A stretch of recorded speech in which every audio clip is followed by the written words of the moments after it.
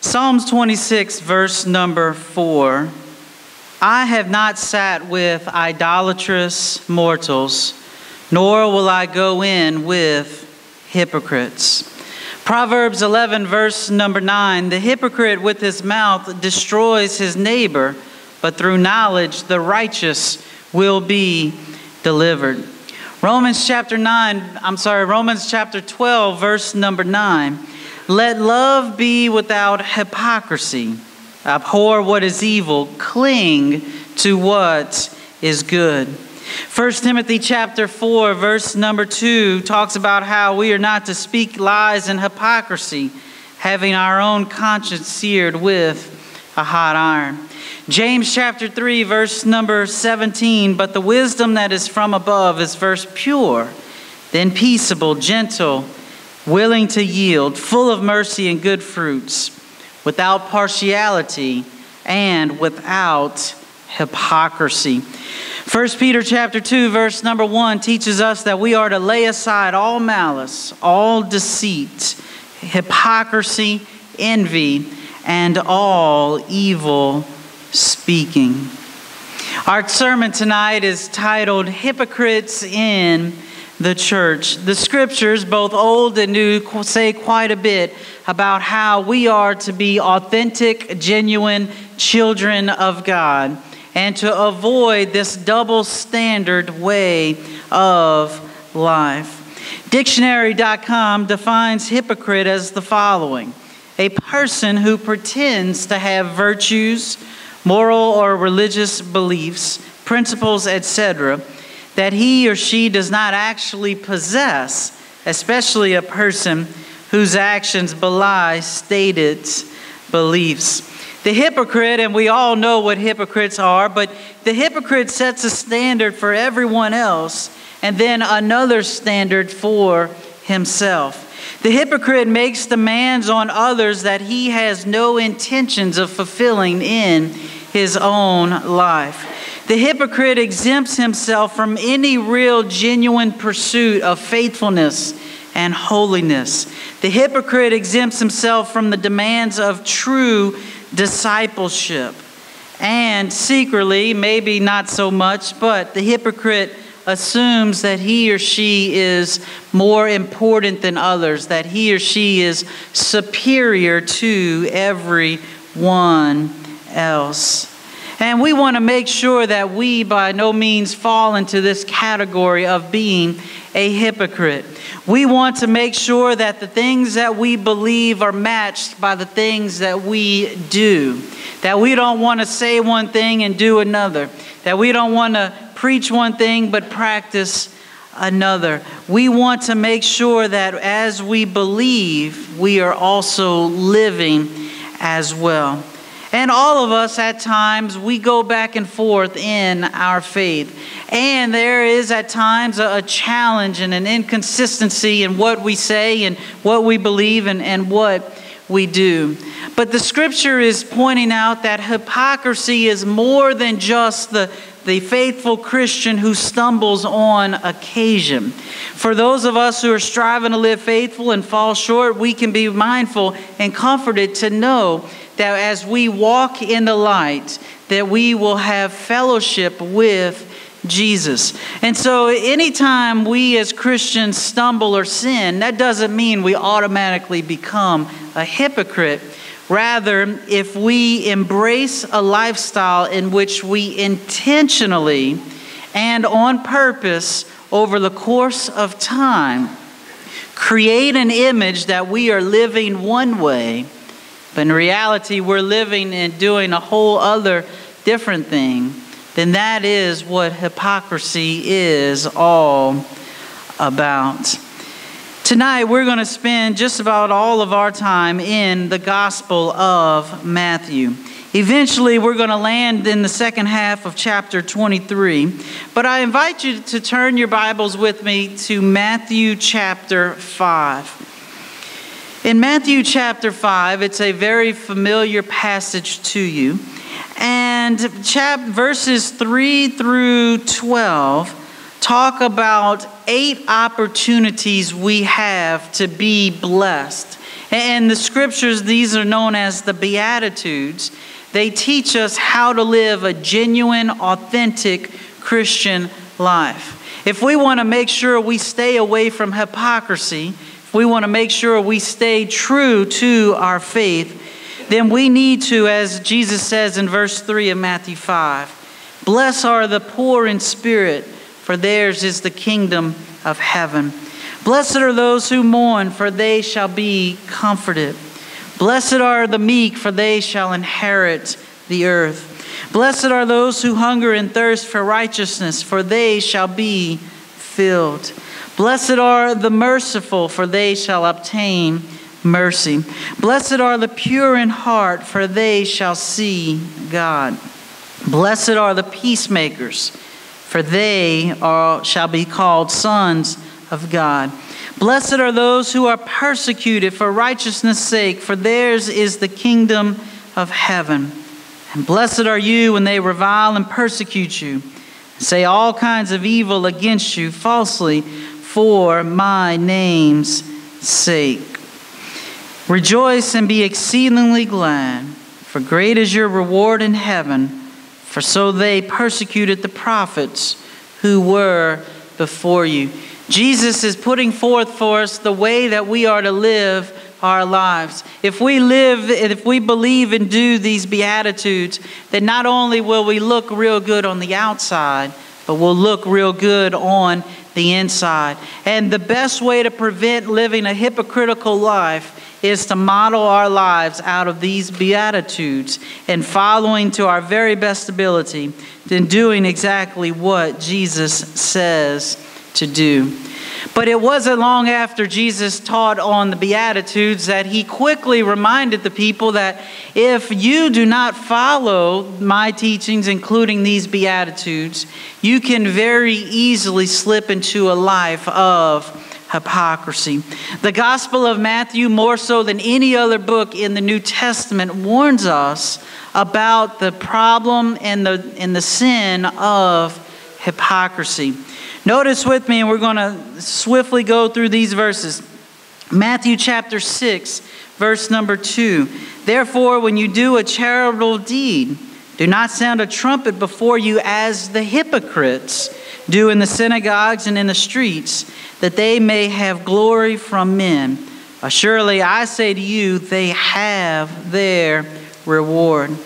Verse number 5 of Matthew 6, Jesus says, and when you pray, you shall not be like the hypocrites, for they love to pray, standing in the synagogues and on the corners of the streets, that they may be seen by men. Assuredly, I say to you, they have their reward. Verse 16 of Matthew 6, moreover, when you fast, do not be like the hypocrites with the sad countenance, for they disfigure their faces, that they may appear to men to be fasting. Surely I say to you, they have their reward. Matthew 7, verse number 5, hypocrite, Jesus says, first remove the plank from your own eye, and then you will see clearly to remove the speck out of your brother's eye. Matthew chapter 15, verse number 7, Jesus says this,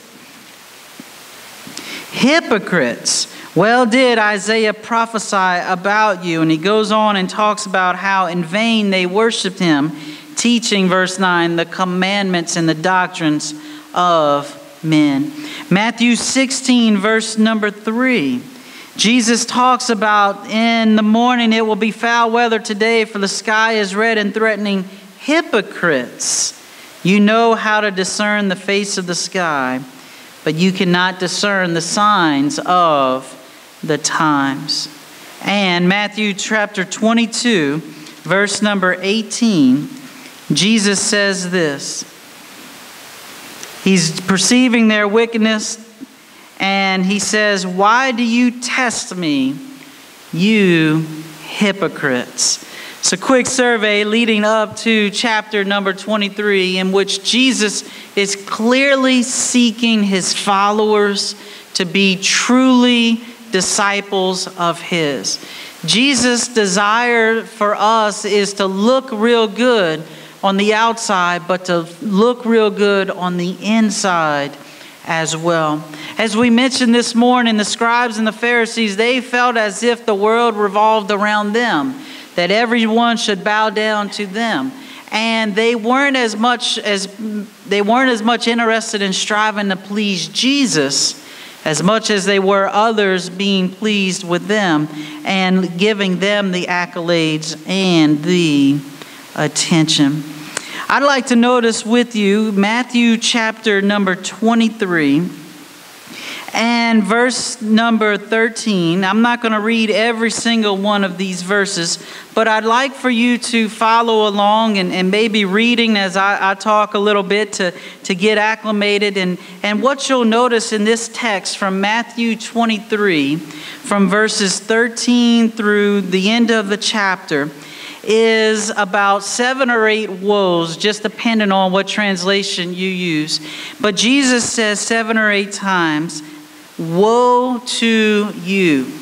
And what is interesting is if you compare and contrast these 8 statements that Jesus is making, "Woe to you, scribes and Pharisees," each of them just about identically is the exact opposite of those beatitude statements in Matthew 5. I challenge you to maybe study later Matthew 5, 3 through 12, and each of those blessed statements compared to the 7 or 8 woe to you statements in Matthew 23, and you'll know pretty much and see that they pretty much are exactly the opposite. In other words, as we pursue the Beatitudes, we'll stay out of hypocrisy. But if we pursue hypocrisy, then there's no way that we can have those Beatitudes in our lives. First of all, in Matthew 23, verse number 13, Jesus says, "Woe to you, scribes and Pharisees, hypocrites," because what they were doing was shutting the door to the kingdom.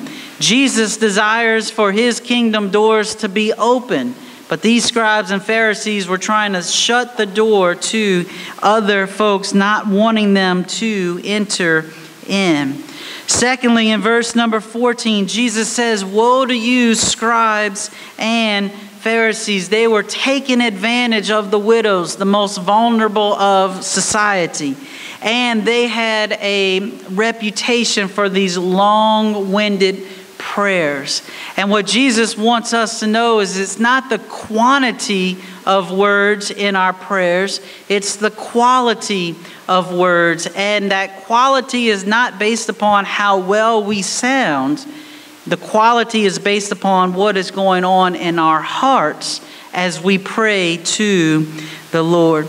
In verses 16 through 22, Jesus says again, "Woe to you, you blind guides." And in these verses, Jesus is talking and addressing this idea of the scribes and Pharisees wanting to bind oaths on people that are absolutely not essential to their spiritual well-being. A familiar one in verses 23 through 24, this is number 5.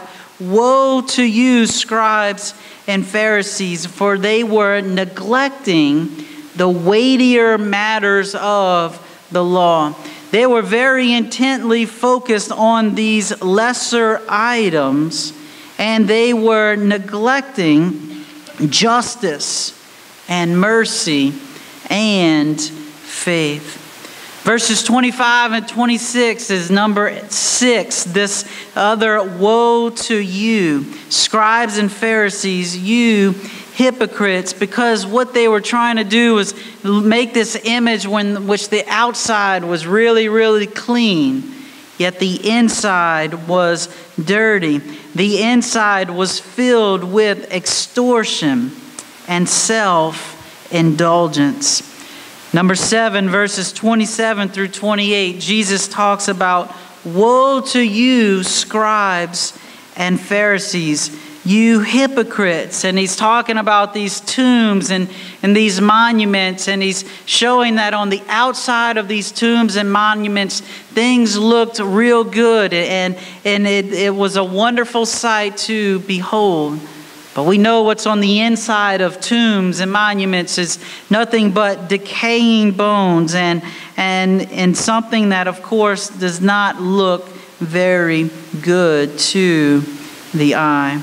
Finally, the eighth, beginning in verse number 29, Jesus says, "Woe to you, scribes and Pharisees, you hypocrites." And he goes on and he's addressing the descendants of the murderers of the prophets. And he has some very explicit language for them. And verse number 33, Jesus says, "Serpents, brood of vipers, how can you escape the condemnation of hell?"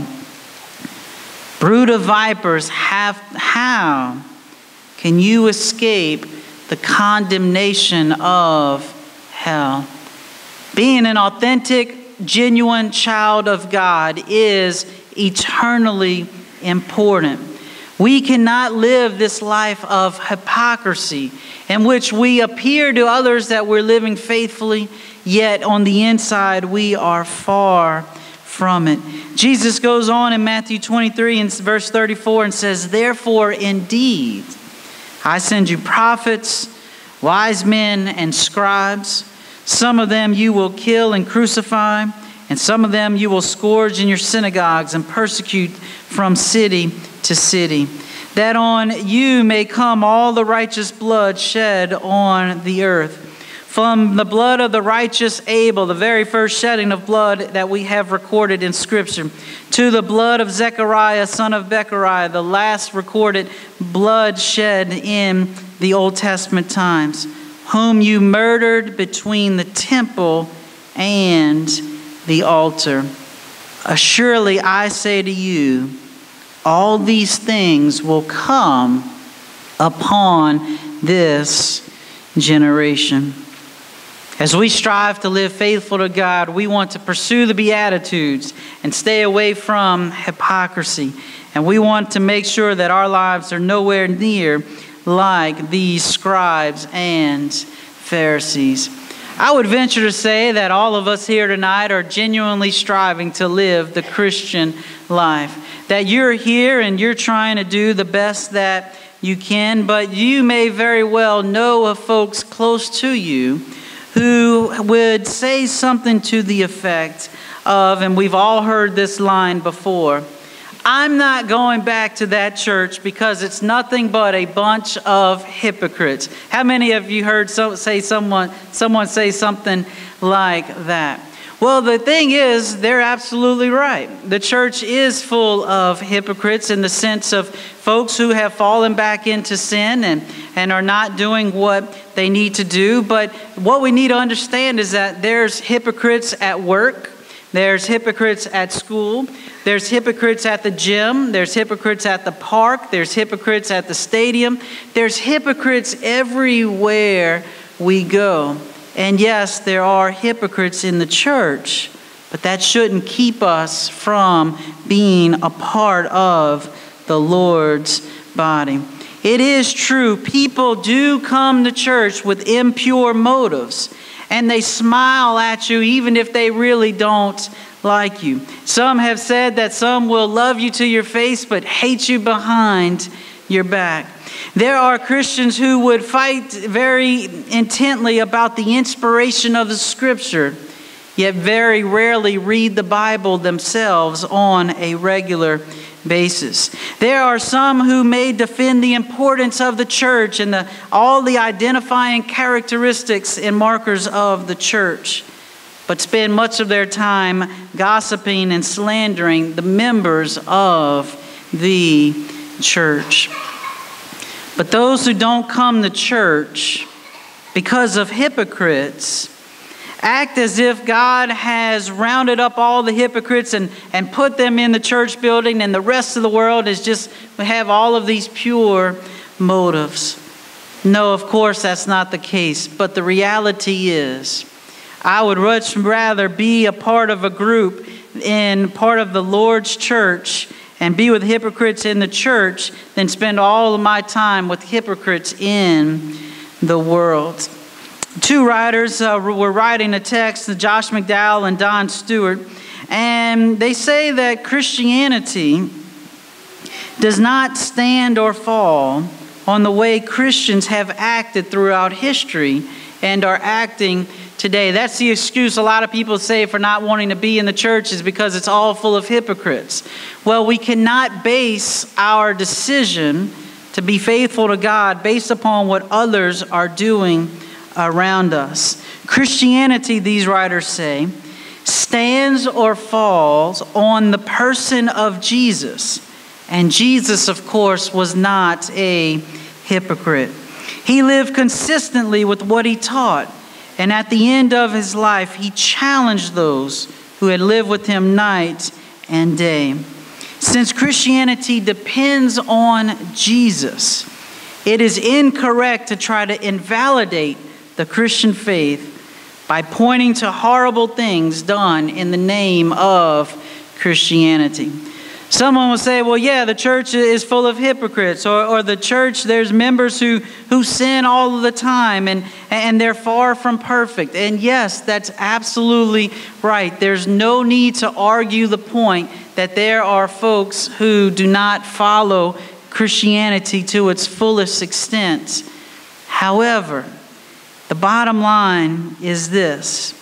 We know, as Jesus emphasized in verse 33 of Matthew 23, that yes, it is very true that hypocrites are not going to heaven. And he can't say it any more clear than what he said in Matthew 23, verse 33. However, and this is the whole point of our sermon as we're bringing this in for a close, it is true that yes, hypocrites are not going to heaven. However, we don't want to let a hypocrite or a group of hypocrites keep us out of heaven. You see, that's the problem, is the folks who say, I'm not going to be in the church because it's nothing but a bunch of hypocrites. They're staying outside of the church, and they're going to be lost as well. I'd rather, as many folks have said before, I'd rather spend a few years on this earth going to church with a bunch of hypocrites than to spend all of eternity with them, lost, being condemned in hell. Yes, this is a big deal. And yes, we need to live genuine lives. And yes, we want to live out those Beatitudes. But let's not ever get discouraged by the naysayers and the ones that may want to make us feel bad because we're not perfect. We're not perfect, but we are forgiven. And as we strive to live the life that Jesus has called us to live, then we know that we have an ongoing forgiveness of sins. And yes, we are striving to get better and to do better. And we're far from perfect. But we are not hypocrites because we truly, genuinely are striving to live the Christian life. Don't ever let anyone think or make you feel as if you're a hypocrite because they see you do one thing wrong. One thing wrong does not make you a hypocrite. It's an ongoing, continuous, overtime lifestyle in which you're pretending to be someone that you're not. I'm hoping that tonight's message has been encouraging to you. I'm hoping that we can all stay away from hypocrisy and embrace what Jesus has taught us in the Sermon on the Mount and in all other scriptures as well. And I'm hoping that by our example to others, we can encourage them to become Christians as well. So tonight, as we sing this song of encouragement, I invite each of you to consider the message, to consider God's word. The Lord is inviting you to become a Christian and to remain a faithful Christian. If we can help anyone tonight, whether it's repenting of sins and being baptized into Christ, or whether it's to be restored to the Lord, we invite you to come forward right now while together we stand and sing.